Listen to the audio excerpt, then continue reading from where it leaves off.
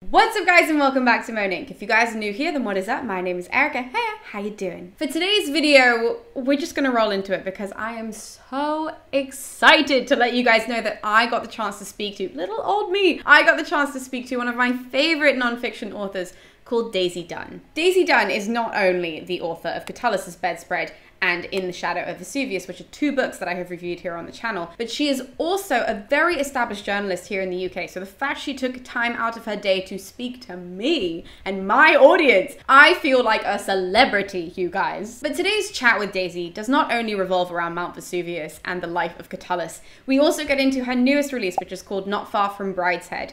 And we talk about her other projects, including her newest book, which is still planning and in the works. But we get a little bit of a snippet of that towards the end of the video, so you guys are going to want to stick around. I want to take this chance, though, right before rolling into the video, to thank Daisy for sitting down and chatting to me, and even giving me a fraction of her time. It means the absolute world. And I'm so excited to roll this interview for you guys. So with that being said, I hope you guys enjoy it. Daisy, thank you so much for joining me today on the channel. Oh, thank you so much for having me. So I thought, because I'm a really nosy host, I'm a really nosy interviewer, that we could start this off by asking you about your classics journey. So where did that start? When did you first discover classics? And how did it end up with you being this incredibly established woman in the field?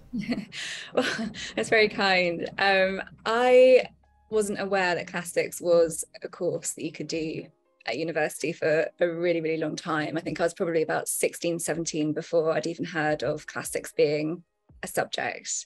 But I'd say sort of all the way back through my childhood, I was really, really interested in ancient sites. So whenever we went on holiday, I was always looking at all the stuff, the amphitheatres and the Roman baths and mosaics. And I really liked the sort of the history of those without really knowing very much about it. And I took up Latin at school when I was about 12.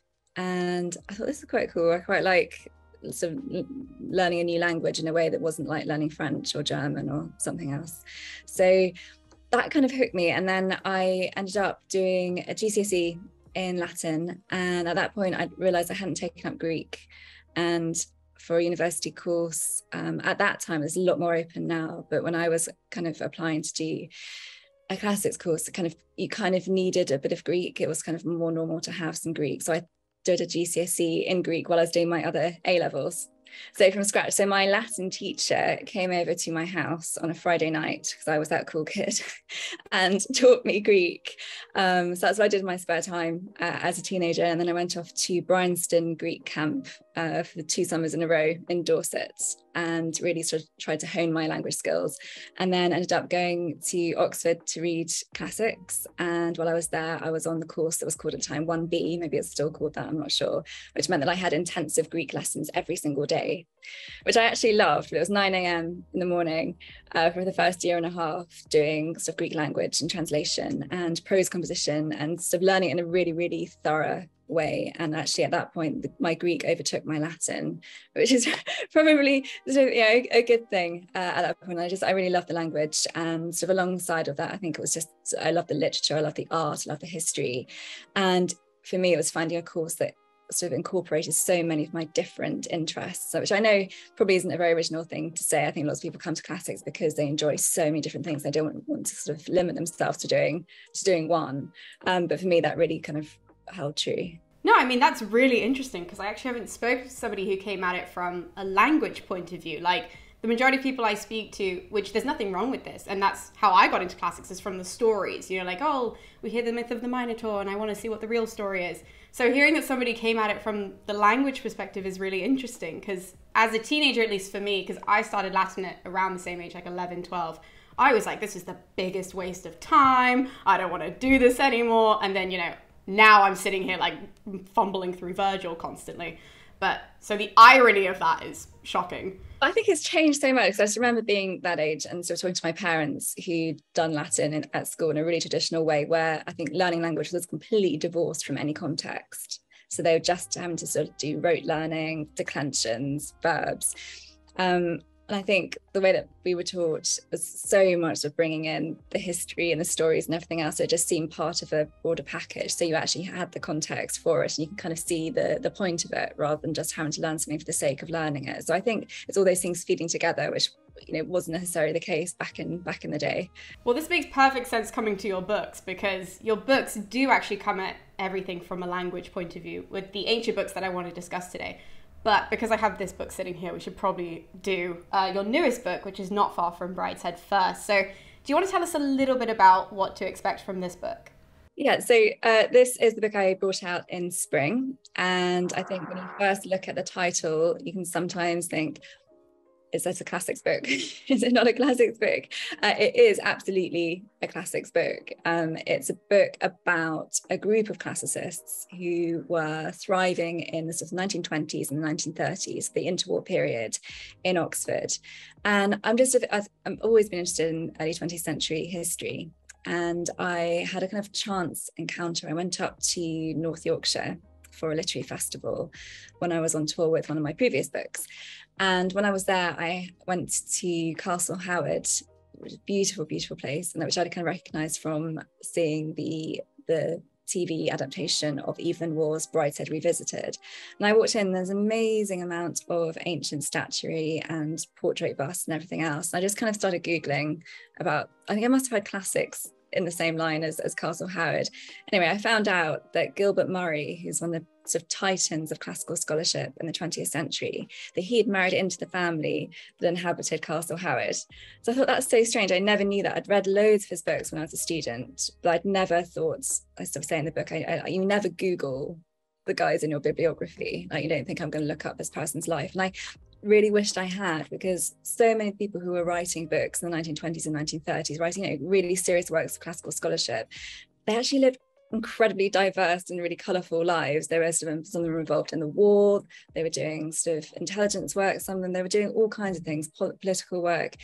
And it was a period of sort of great change. So I thought it'd be really interesting to look at, I sort of focused in on a trio of classical figures. So Maurice Barra, Gilbert Murray and E.R. Dodds. And they kind of connect you to so many of the really well-known figures of the periods, everyone from Virginia Woolf to Louis MacNeice, W.H. Auden, huge range of people. They're kind of like almost the invisible connections between these figures that maybe the broader public will be more familiar with than those three names that probably won't know unless you've been sort of studying classical scholarship and read their books before. But it was an interesting time, because you've got the Nazis picking up a lot of ancient classical material and subverting it for their own ends. So you've got them sort of mining the works of Plato to try and justify their eugenics program, and really horrendous things happening with classics. And then you have a sort of trio of people who are really trying to champion ancient history and to tell it as it was and to try and keep it alive. So it's a story of classical scholarship and the worth of classical scholarship, but from a 20th century lens. I think that's so important, though. Like, when you told me about this book over email, I was like, wait, this is so intriguing, because, obviously classics is important, but figuring out who also was really fighting for it as well through history is such an important part of the classic story. It's a continuing thing that happens even now of people who are, fighting for the marbles to go back to Greece, the Parthenon marbles. Like, all of that is still part of the same story and the same history. Completely. Yeah, I think that's the thing. I think you almost too easily, you separate things out. You think, okay, I'm going to do my ancient history here. This is my Greek history. This is my Roman history. But everything's a lot more fluid than that. And I like the kind of idea that, classics, we always say classics isn't dead, like we're all very much saying there's no such thing as dead languages, everything else. This kind of story, like, you really come to believe that, and you see why that's the case. And I think you become more passionate about defending classical scholarship as a result of it, because you see how many lives it changed historically. Now, something that I want to talk about is the voice in all of your books, because this is sort of an overarching point that I've said in all of the videos that I've made on your books, which I'm such a fangirl. As soon as I said that, like, came out of my mouth, I was like, oh my God. But something that I've said in all my videos is that I think the way you approach these topics with the voice that you write in is so great. Like, it's so relatable, it's so easy to follow. And in my last video, I realized it was a lot like watching a documentary. It's like, why we're here, we know why we're here, you're going to give us the information that we need, but you're going to do it in such a digestible and wonderful way, which is something I love about all of them, because obviously it's the same voice. So I was wondering if that's a voice that you is it one that you were conscious of when you were writing, or is it one that, you know, just sort of comes out naturally? Well, first of all, I don't want to like sort of be super kind of fangirl back, but I was a fan of the videos. And you're the first person who's kind of drawn that parallel between sort of my way of writing and documentaries. I thought that was it was a really interesting way of thinking about it, and not something I kind of consciously thought about myself while writing. And I think with sort of a writer's voice, it's one of those things that develops really quite slowly over time. So I did a PhD in classics. And when you're writing a thesis, you've got 100,000 words to play with.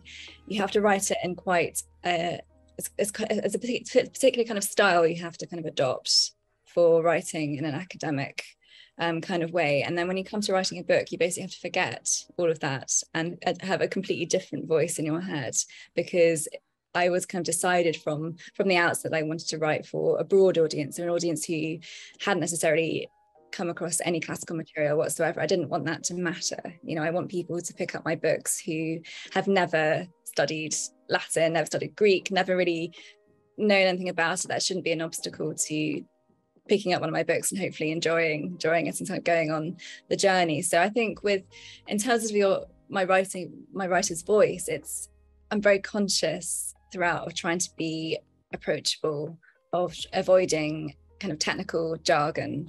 And I think there's a sort of a real difference. I think when you're doing academic writing, you have a whole kind of scaffolding, and that scaffolding has to be really visible. You have your endnotes, you have your footnotes, you have a kind of explanation of what you're doing. When I'm writing a book, that scaffolding is probably even more elaborate than it is in my academic writing, but it's completely invisible. And that's my business to make it invisible so that anyone can enjoy it. So that's kind of what I guess is in my head. And with writing, I guess it's something I've done for a long time. I've done sort of quite a lot of work as a journalist before then, and you develop a voice over time. So now when I write, it's just what comes out on the page naturally. But when I began, that definitely was not the case. Well, I love it, because if we start with, and this is just the book that is on top of the pile that I have here, but Catullus' Bedspread, which I feel really awkward saying this to you in person, but I don't like Catullus as like a human from the ancient world. I loved your book, but he's a very odd person for me. But that was a voice that really helped me get through that book, because as somebody who doesn't like him, I could attach myself onto different parts of the book, because, you know, you have this way of dotting in and out of things as well. So it was really weird. It was such a personal experience reading that book, because I felt like any time my attention wavered when I was reading it, being like, okay, Catullus is being a sad boy, that's really great, I'm very happy about that. Then all of a sudden you like recaptured me and you were like, oh, Julius Caesar is doing this now. And I was like, great, okay, let's move, you know? Which was really weird. I've never had that reading a book. So in that context, with just discussing how you jump in and out of things, why is it important to you to understand all parts of a story and not just a singular part of a story? So with Catullus, it was important to us to understand what was going on in Rome as well as what's going on in Catullus's life. So why was that balance really important for you? I think Catullus is one of those poets. I mean, I have to say I've got a complete opposite. I love Catullus. I completely fell in love with him when I was 17, and that affair is still very much alive. But when I was writing about him, I was aware that he's not necessarily seen as an overtly political poet. For example, he is characterized today pretty much, you know, as a love poet. That's what he's known for writing, his love poetry, particularly his Lesbia cycle of this woman he called Lesbia. And I kind of was aware of the fact that when you actually pick up and you delve into all of those poems and you kind of read all of them together, that really isn't necessarily the case at all. I mean, I think he writes love poetry, but he was writing so many different genres together and drawing on so many different ideas. And you do find political poems in there. You do find criticisms of Julius Caesar, who happened to be a friend of his father, for example. You find sort of allusions to what's going on politically. And I think with Catullus in particular, he was living at such an important time historically. He's living at the end of the Roman Republic, where people are kind of hurtling towards this really uncertain future. There's a feeling that the kind of status quo is unraveling and something different is on the horizon, but no one can say for sure what that is. And sort of, you know, for much of the Roman's history, since the kings, you know, right at the very beginning, the idea of having kind of one-man rules being quite frightening. But suddenly you've got Julius Caesar emerging on the scene, and he's initially with Pompey the Great and Marcus Licinius Crassus, who's very kind of ruthless moneylender, and they form this triumvirate for power. But it's clearly, I think, slowly Julius Caesar is kind of emerging to the fore, and you find Catullus referencing Caesar and the Gallic Wars. And so I think through Catullus's poems, you actually get quite an interesting perspective on a really landmark time in Roman history. So that's why I kind of wanted to use that approach of bringing in so much of what's going on. Also, there's the fact that we know so little about Catullus himself. I sat down at the beginning and I can discuss this book with my agent, and I was like, okay, there are about 6 facts that we know about Catullus's life, which, you know, writing a biography is quite difficult with 6 facts to play with. But what I decided to do instead was to tell a story, kind of write a life as Catullus writes it. So it's kind of the life that he presents for himself in his poems, and very much a huge sort of underpinning, the historical underpinning of that is what's going on politically, and, you know, looking at the Gallic Wars and everything else that's kind of playing into his poetry at that time. So when you discovered Catullus at 17, you said that was like the first time you read him. Were you reading him in translation then, or in Latin? I was doing Latin A-level, and he was one of the set texts. So I hadn't really heard of Catullus, and I sat down, and I just remember the first class, I think we were given poem 5 or something, which is the one which is Vivamus mea lesbia, let us live, my lesbia, let us love. And I just remember thinking, reading some of this, that the sort of lines were saying, give me 100 kisses, then 1,000 kisses, then 1,000. I was thinking, is this really poetry? It didn't seem like anything I'd been reading in sort of my English lessons or anything else. It just seemed so surprising. It was almost too kind of chatty and conversational and quite colloquial. But I think that's what kind of turned me on to him, because it was just so different and unexpected, and it seemed kind of like it was breaking rules, and I quite like a kind of a subversive person, maybe. So that's kind of what I like. So I was literally reading, I don't know, we did about 6 of the kind of the slightly easier poems, then we went on to doing some of the longer poems, and it just took my fancy. It's difficult to say, but I just remember the excitement. I think it's because it just seems so different from reading, you know, Julius Caesar's books, or, you know, Plato, if I was doing in translation that time, or anyone else. And I think I saw, this is also going to sound like such a fangirl thing to say, but I think I saw one of your other interviews, you said that poem 64 was your favourite poem, or at least the one that you named the book after, because it's the bedspread poem. So I was wondering what it was about that poem then, as you were speaking, that drew you in. Like, why was that one different? Okay, so poem 64 is quite different from the rest of Catullus's poems. I think with Catullus's poems, you get used to some quite bawdy ones. There are some really quite rude ones. Some quite naughty poetry on the whole. 64 is not like that. It's a lot more emotionally deep, I think. It's the longest poem in the collection. It's a little over 400 lines, and ostensibly it's about the wedding of Achilles' parents. So Peleus, who was one of the Argonauts who went to get the golden fleece, and Thetis, who's a sea nymph. So it describes the wedding, and then suddenly there's this massive digression in the middle where Catullus starts describing the pattern on their wedding bedspread. And that is so much more than a description. It's like a whole world that opens up, and it's about Ariadne and Theseus. So you get this kind of story within a story. And I hadn't come across anything like that again. That's kind of seemed really new to me, and it was quite complex. So it's a complex poem. It's a difficult poem to get to grips with, because there are a lot of kind of inconsistencies in terms of the timelines. But he gave sort of Ariadne the most kind of modern speech I'd ever read, and she's there saying, you know, basically, I don't want to be sort of spoiler alert, but Theseus takes off. He kind of loves her and leaves her after she helps him to navigate the labyrinth to kill the Minotaur. And she's left kind of weeping on the beach, and she sees his ship departing. And then she's saying, you know, let no woman trust a man, like they're all liars, you know, they want one thing and then they go. And it just seemed like it, maybe this is when you're reading it at 17, it just chimed like quite accurately, maybe my expectations, or maybe it shattered my expectations of what love was. But it seemed so kind of relatable. And I just couldn't believe that that was written in the 1st century BC. So I think that's what it was at the end of the day. So I kind of used that poem to weave the kind of the narrative of my book around. That's kind of the centerpiece of it. And with poetry, this was something that really plagued me as I was reading it, and genuinely plagued me. Because it's also part of your other one, because you did the translations for the letters of Pliny as well yourself, didn't you? Yeah, I did. Right, yeah. So you're translating all this stuff by yourself, and you're figuring out the lives of these people that you write in your books through their words, like not through secondary sources, it's through them. So when it comes to the poems, and then of course also when it comes to the letters, what was difficult about using that media? So like the poem that you just described, like how do you figure out the people behind their words when they're not writing biographies, you know? It's really challenging. I mean, I say sort of playing with poetry and playing with prose are two very different things. With the letters of Pliny the Younger, there are hundreds of those surviving, and they are quite sort of documentary in the way they're written. They're kind of a form of history writing in a way, and I think Pliny himself was really conscious of trying to set things down so that he would be remembered himself as being a kind of great chronicler of his time. So they're incredibly useful from a historical point of view.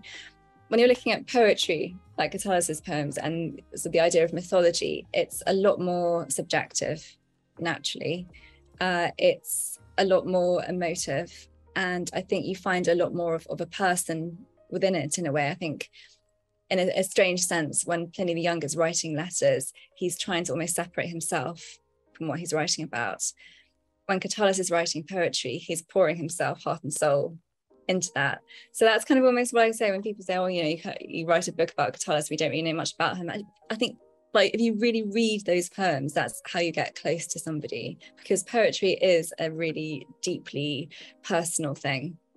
And so the only way you can get close to a dead poet is by really kind of reading their work hundreds of times. And I did read it hundreds of times. And I think you feel a real sense of that person through doing that. So in terms of writing about it, that definitely requires a different approach. So we've mentioned Pliny a few times, and it just occurred to me that there might be people watching who don't know who the Plinies are, because there are two. Do you want to just tell us who they are a little bit more, and also maybe then tell us as well why you decided to use them as a vehicle for your book, In the Shadow of Vesuvius? Yes, so there are two Plinies. For a long time it was thought that there was just one through history. So you've got Pliny the Elder, and he was a great sort of natural historian. He wrote this amazing 37-volume encyclopedia of natural history. He wrote a load of German history, military history, which most of his work's been lost. We've got the encyclopedia, which is incredible. And he is really most famous for his death because he died during the eruption of Vesuvius. And he was survived by his maternal nephew, Pliny the Younger, who he actually adopted posthumously by order of his will. So even though so Pliny the Younger is the maternal nephew, but he took the name Pliny kind of in honor of his deceased uncle. And he really worshipped him, and he became a senator, he became a lawyer. He bought up sort of houses. He was great sort of interest in sort of making wine, and he tried to write poetry, which is really bad. He did like lots and lots of different things, traveled around Italy a lot. Like I'm always amazed at how far people traveled at that time. He had sort of villas all over the place. And he was quite straight-laced, shall we say. He was definitely quite a serious chap, but he has kind of a lot of personal passions as well. And he left behind all these letters, which I've mentioned, some of which describe the uncle. One of my questions as I was reading it as well is because you do say on the cover of it, just that I can show everybody, you say this is a life of Pliny, right? Just that everybody knows. Because it was so funny when I put up the book review on my channel, I had a lot of people say, oh, I was expecting more about the volcano. And I was like, but it tells you, like you just didn't read the full cover of the book. But one thing that I like about this whole subject and the fact that you drew attention to these two men is that so many people know about Pompeii. Like which I think is an incredible thing, that everybody's aware of it. It's common knowledge and it's their little window into the ancient Roman world. But what you do is really draw attention to the men and how we know about them. So you're sort of adding on to everybody else's already existing knowledge. Were you conscious of writing it that way, of saying, because you opened the book with the eruption of Pompeii as well. So did you think about it that way, of thinking, well, everybody knows Pompeii, so we'll start with Vesuvius and then here are the people who matter in this story? Exactly. So I think when you think back to classical history, the eruption of Vesuvius is one of those events that stands out. I think people have heard of it. People have often been to Pompeii, Herculaneum, the Bay of Naples. They've seen Vesuvius and they know what happened there. But what really struck me as fascinating was the fact that most of those people, you see the kind of the cast that they've made of a lot of the victims. Most of those people are completely anonymous. We don't know who they were, we don't know their names, we don't know what their professions are, except when we can kind of interpolate from the evidence that's actually in the ground. But the fascinating thing is that we know of two people who were caught up, precisely two, and they were Pliny and Pliny.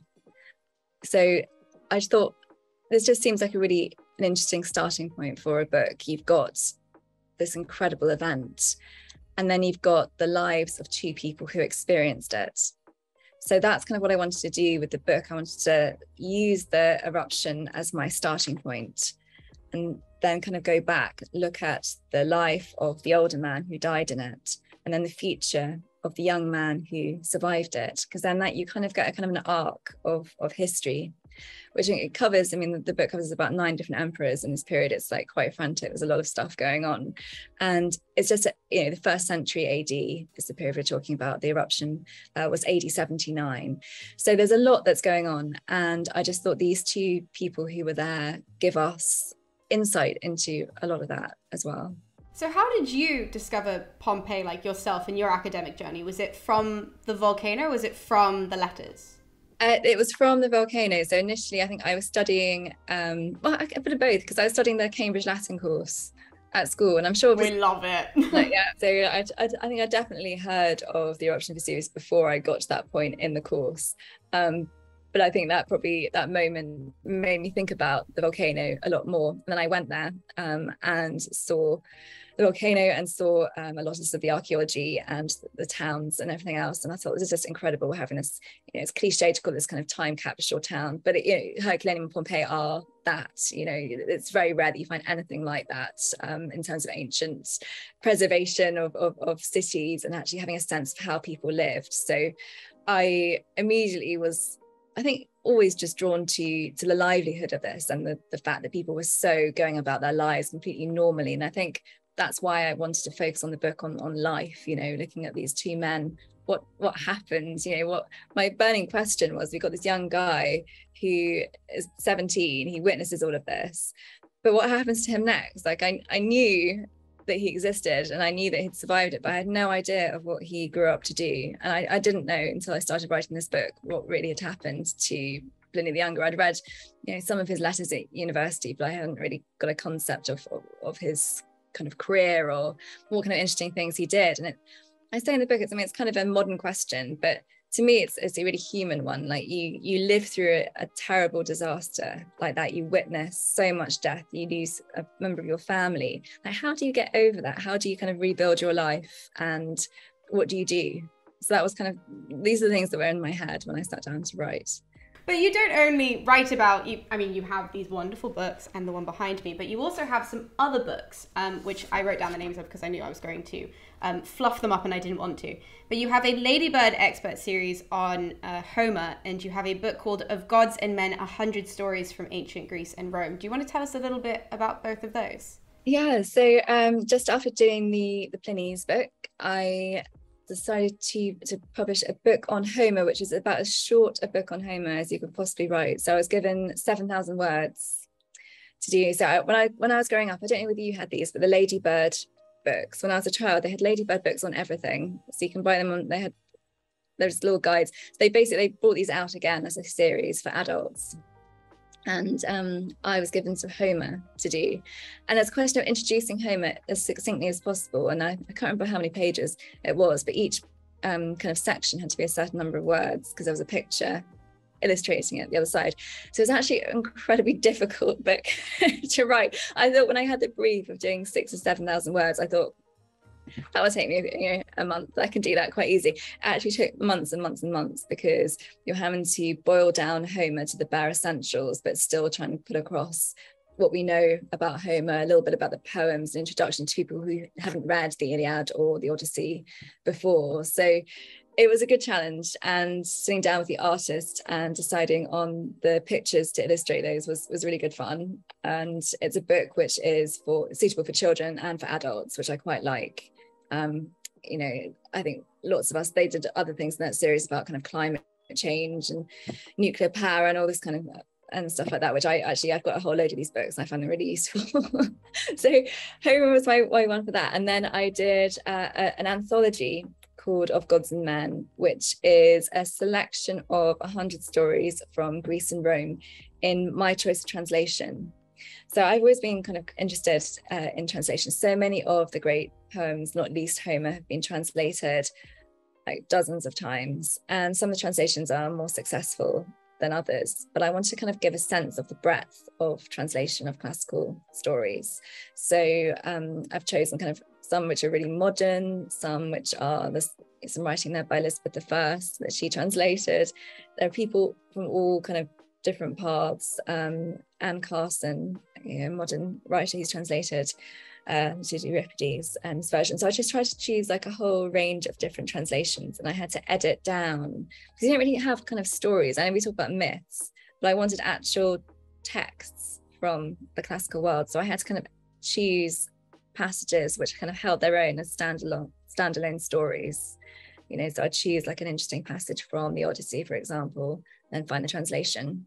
So it's like a big book of these put together. So you get a real sense of not just kind of the breadth of classical literature, but the breadth of all the people who have really wanted to engage with it and translate it, which I think kind of goes back to what you were saying earlier about kind of this whole kind of idea of continuity, of not having classical scholarship just stuck in the past. It's nice to think of the ways it's being carried forward, and that this book was definitely largely about that.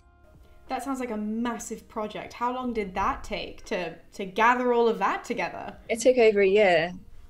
Oh my goodness. It took again, I thought, that won't take very long, but it did, because then I wanted to write little introductions to each of them. So again, so you don't have to have any prior knowledge of, I don't know, the story of Daphne and Chloe or whoever else. I'm giving you like what you need to enjoy that story. So that's coming out in paperback at the end of this year as well, which I'm really excited about. So that's my next project in a way. Gosh, so lots of summaries then for you at this point. The Homer one sounds impossible. I'm thinking like when I do my introductory episodes at the beginning, when I start a series, which is like, we're going to do things book by book. So we'll do book 1, book 2, whatever. I try to do one, which is, what do you need to know to get into this? And I end up sitting in front of my camera for like maybe an hour, just sort of rambling off things. And then in editing, I'm like, what do people really need to know? And then you've got to like cut that out. And it is so difficult when I think your head is in it, because you're like, well, this is important. At some point you might want to know that, but then you have to be like, well, if someone hasn't heard of this, what is it realistically do they need for the story? Exactly. I think it's harder to be concise than it is to give them everything. It's trying to decide sort of what the salient points are, and then if you say one thing, often you think, oh no, I need to have told them this before. So it kind of snowballs and you end up kind of picking up a lot more than you actually need. So I think in a way doing these concise books is a massive challenge. So you almost have to do the whole work and then boil it down afterwards. Oh goodness, I don't envy you for that, but thank you for doing this for us. So my last real question that I had to ask you, that I literally wrote down because I was like, don't forget to ask this question, was, and not ones that you've signed, just that, like not any projects that you've signed off on, but do you have any projects in your mind that one day you would like to maybe start or maybe do? I always have projects in my mind which are circulating. I don't mind divulging sort of what I'm doing at the moment because it is my next, a big project. So I am writing a whole new history of the ancient world, and I'm doing it through the women of the time. So it's it's a big book which focuses, and it doesn't mean that the men are not going to be in it, but I got slightly bored of kind of coming across like the same. You think of classical women, you think of Boudica, you think of Cleopatra, you think of quite a small group of women. But I'm thinking, well, where are they the rest of the time? I've never read a history of the classical world which really has the women at the forefront. So that's what I'm doing. So I'm doing it as a complete history, but the women are very much at the fore and the men are in the background. Oh, this is so exciting. This is exactly what we need. This is the perfect place to end as well. Like now everyone's going to be in such a good mood. I'm in such a good mood. So thank you, Daisy, so much for joining me today on the channel. This was such like a nerdy little dream of mine to get you on after reading Catullus's bedspread. So thank you so much for joining me today. It's really good fun. Thank you. And thank you for all your videos as well. They're really fantastic. So for all of you guys watching at home, you can buy all of Daisy's books via the description below. We've made it nice and easy for you. So if you've heard anything that you like, you can find any and all of the books down there. So thank you guys so much for watching, and we'll be seeing you next time with more videos here on Moan Inc. We'll see you then.